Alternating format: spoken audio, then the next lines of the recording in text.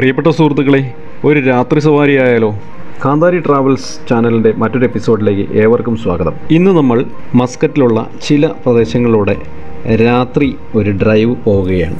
Oman ഷുറ council ബിൽഡിങ്ങിൻ്റെ അടുത്തു നിന്നും മുട്രാ കോർണിഷ് വരെയുള്ള റോഡിലൂടെ ഒരു സവാരിയും അതോടൊപ്പം ചിലയിടങ്ങളിൽ ഒരു ചെറിയ വിസിറ്റും. സുൽത്താനേറ്റ് ഓഫ് ഒമാൻ എന്ന രാജ്യത്തിൻ്റെ പാർലമെൻറ്റ് മന്ദിരമാണ് ഇപ്പോൾ നമ്മൾ കാണുന്ന മജ്ലിസ് അഷുറ എന്ന് പറയുന്ന ഈ ബിൽഡിംഗ്. ബുസ്താൻ റൗണ്ട് അബൌട്ടിനോട് ചേർന്നാണ് മജ്ലിസ് അൽഷുറ നിലകൊള്ളുന്നത്.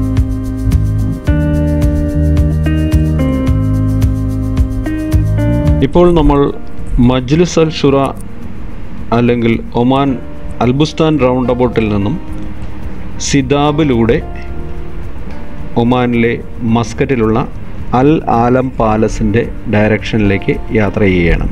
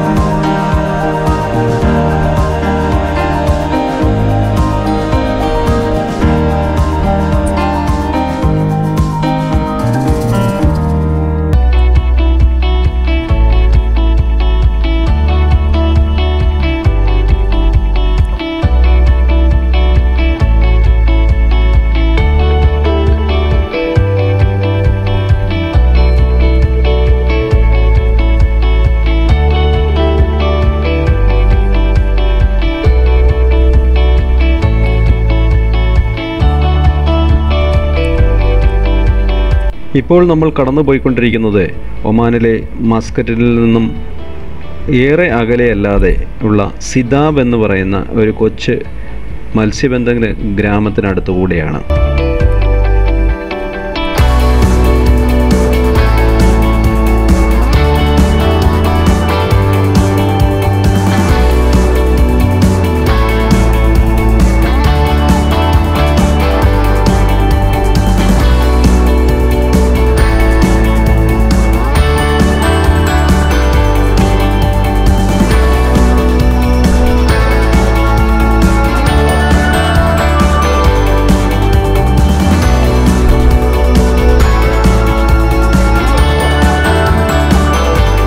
ഒമാൻ സുൽത്താൻ്റെ 6 ഔദ്യോഗിക ഭവനങ്ങളാണ് ഒമാനിലുള്ളത്.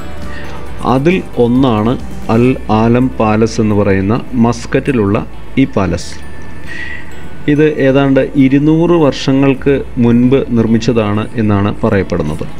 അന്നത്തെ സുൽത്താനായിരുന്ന ഇമാം സുൽത്താൻ ബിൻ അഹമ്മദിൻ്റെ കാലത്താണ് ഇത് നിർമ്മിക്കപ്പെട്ടിരിക്കുന്നത് എന്ന് പറയുന്നു. ഇതിൻ്റെ പ്രധാന കവാടം ഗോൾഡൻ കളറിലും അതുപോലെ തന്നെ ബ്ലൂ കളറിലുമുള്ള ഒരു ഷെയ്ഡിലാണ് നിർമ്മിക്കപ്പെട്ടിരിക്കുന്നത്. 1972 ഇത് പുനർനിർമ്മിക്കുകയാണ് ചെയ്തിട്ടുള്ളത്.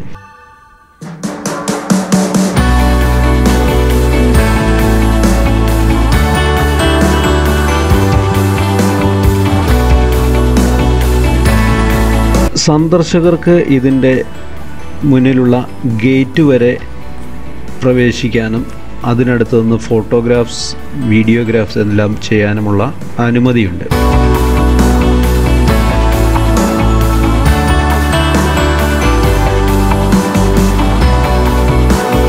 അലാലം പാലസിന് ചുറ്റുമായിട്ട് മിറാനി, ജലാലി എന്നീ പേരുകളിലുള്ള കോട്ടകൾ 16-ാം നൂറ്റാണ്ടിൽ നിർമ്മിക്കപ്പെട്ടു എന്ന് പറയപ്പെടുന്ന കോട്ടകളാണ് ഉള്ളത്. ഇത് 16-ാം നൂറ്റാണ്ടിൽ പോർച്ചുഗീസുകാരാണ് പണിതത് എന്ന് പറയുന്നു.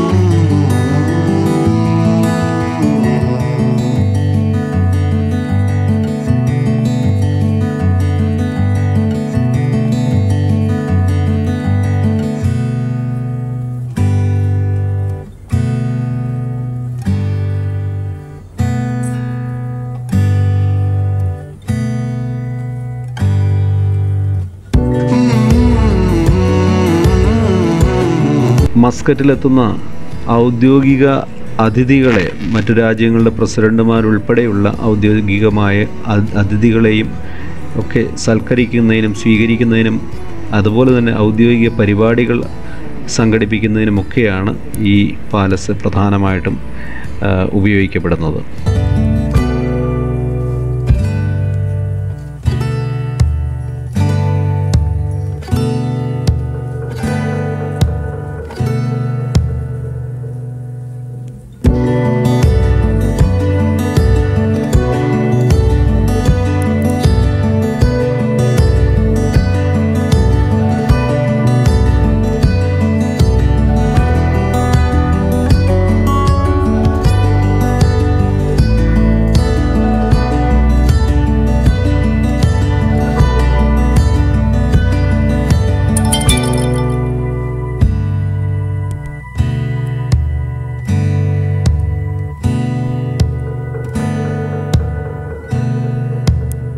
നമ്മളിപ്പോൾ മസ്കറ്റ് അലാലം പാലസിനോട് വിട പറഞ്ഞ് അവിടെ നിന്ന് മത്രയിലേക്കുള്ള യാത്രയിലാണ്.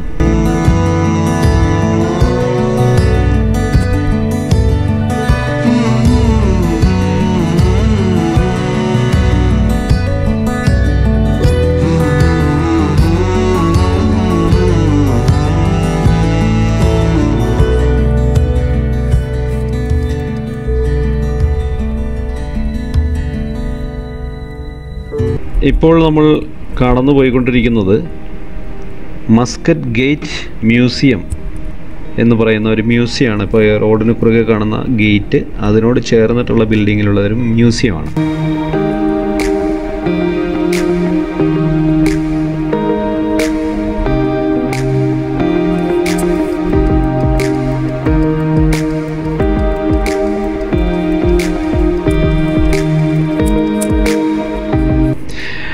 അതും കടന്ന് നമ്മൾ ഇപ്പോൾ ചെന്നെത്തുന്നത് കൽബു പാർക്ക് എന്ന് പറയുന്ന ഒരു കൊച്ചു പാർക്കാണ്.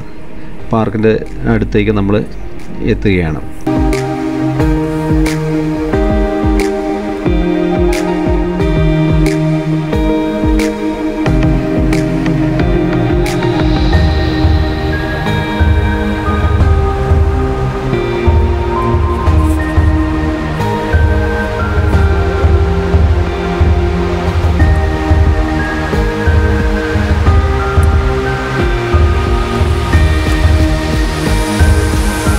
ഇതിനോട് ചേർന്ന് തന്നെ അടുത്ത് തന്നെ കാണുന്നത് ഒരു റിയാം പാർക്ക് എന്ന പേരിൽ അറിയപ്പെടുന്ന മറ്റൊരു പാർക്കാണ്.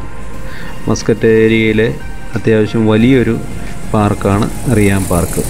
അതിനകത്ത് കുറച്ച് അമ്യൂസ്മെൻറ്റ് പാർക്കും എല്ലാം അതിനകത്ത് ഉണ്ട്.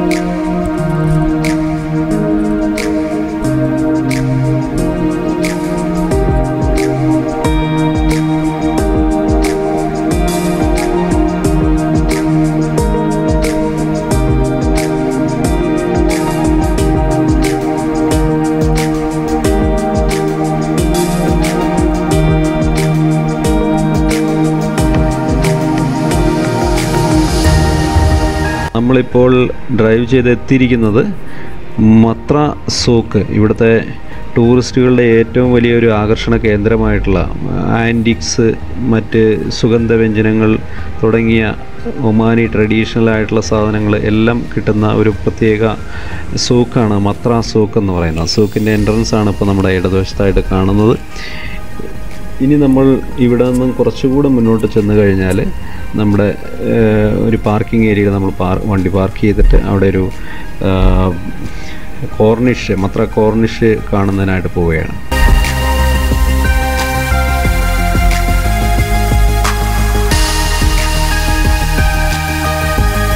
ഇപ്പോൾ നമ്മൾ നിൽക്കുന്നത് മത്ര കോർണിഷിലുള്ള ഫിഷ് ആൻഡ് വെജിറ്റബിൾ മാർക്കറ്റിൻ്റെ ചേർന്ന് ഇപ്പോൾ കടലിലേക്ക് ഇറങ്ങി നിൽക്കുന്ന ഒരു ഫ്ലോട്ടിംഗ് ബ്രിഡ്ജ് പോലെ ഉണ്ടാക്കിയിരിക്കുന്ന ഒന്നിലേക്കാണ്.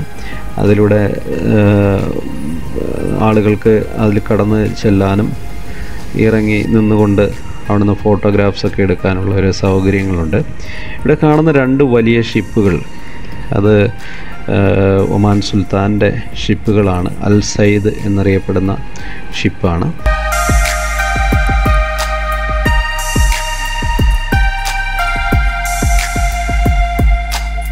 അതുകൂടാതെ ഇതിനോട് ചേർന്നുള്ള പോർട്ട്, സുൽത്താൻ ഖബൂസ് പോർട്ട് എന്ന് പറയുന്നത് പണ്ട് മുതലേ യാത്ര, ചരക്ക് നീക്കങ്ങളെല്ലാം നടന്നിരുന്ന പോർട്ടായിരുന്നു. പക്ഷേ ഈ അടുത്ത കാലത്ത് അത് ടൂറിസ്റ്റുകൾക്ക്, പാസഞ്ചർ ഷിപ്പുകൾക്ക് വേണ്ടി മാത്രമായിട്ട് മാറ്റിയിട്ടുണ്ട്. മറ്റ് കൊമേഴ്സ്യൽ കാർഗോ ഷിപ്പുകൾ എല്ലാം സൊഹാർ പോർട്ടിലേക്ക് മാറ്റുകയാണ് ചെയ്തിട്ടുള്ളത്.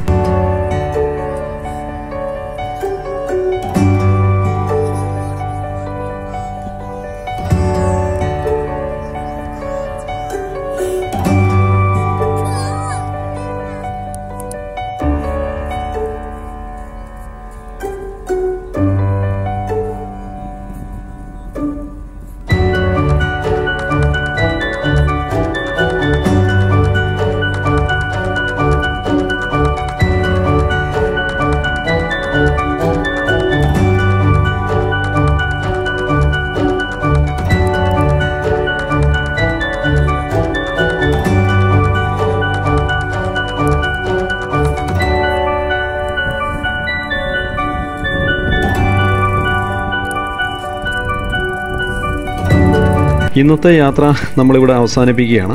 ഇപ്പോൾ നമ്മൾ എത്തിച്ചേർന്നിരിക്കുന്നത് ദാർസൈത്തിനടുത്തുള്ള മത്ര ഗേറ്റ് എന്ന് പറയുന്ന സ്ഥലത്താണ്. നമ്മൾ യാത്ര അവസാനിപ്പിച്ച് മടങ്ങുകയാണ്. കോവിഡ് കാലമാണ്. ലോക്ക്ഡൗൺ ഒക്കെ മസ്കറ്റ് ഏരിയയിൽ ലോക്ക്ഡൗണൊക്കെ ഈ കഴിഞ്ഞ ശനിയാഴ്ചയോടുകൂടി തീർന്നു. കഴിയുന്നതും എല്ലാവരും, ഇതൊക്കെ പഴയ വീഡിയോസാണ്, നേരത്തെ എടുത്തു വച്ചിട്ടുള്ള വീഡിയോസാണ്, അല്ലാതെ ലോക്ക്ഡൗൺ കാലത്ത് അല്ലെങ്കിൽ അത് ഓപ്പൺ ചെയ്ത ഉടനെയുള്ള വീഡിയോസൊന്നുമല്ല. കഴിയുന്നതും എല്ലാവരും വീടുകളിൽ തന്നെ സുരക്ഷിതരായിട്ട് കഴിയുക. പുറത്തിറങ്ങുന്നവർ മാസ്ക്, ഗ്ലൗസ് എന്നിവ നിർബന്ധമായിട്ടും ഉപയോഗിക്കുക. Stay safe, stay healthy. Thank you from Kantharis.